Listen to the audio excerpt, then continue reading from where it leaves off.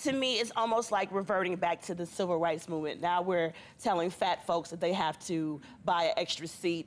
Not too long ago, my grandparents had to sit on the back of a bus. It's like, it's almost like segregating folks based on the way they look. I can't imagine. Did you really say that? Calm down. Don't act like you're offended by KKK.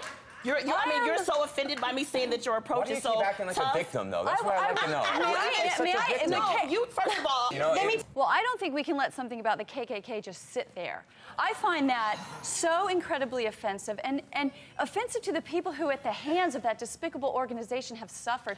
You are coming from a totally different place than Jillian is coming from. Why would you project something like that on Because me? you're projecting it, own it. If it is what it is, I would respect you so much more. Say what it is. You have a problem with fat people. I would respect you so much more if you said, look, fatty, I can't stand you. I hate you. Get the weight off. No, I understand you're passionate about this.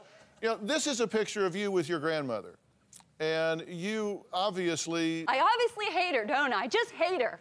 Hate my mom, hate my dad. Why could you say something like that? You know nothing about me other than the propaganda. You know nothing May about I finish me. one statement? You know nothing about me. I haven't gotten to finish one statement. If you read my blog, if you go to actionagainstobesity.com, if you go to findingthin.com, you'll find out what I really am. And then if you want to criticize me, criticize me. Don't criticize me based on what the pro-fat movement writes about me. I wouldn't like that person either. I did go to your website. But don't say that I hate a certain group of people when nothing could be further from the truth.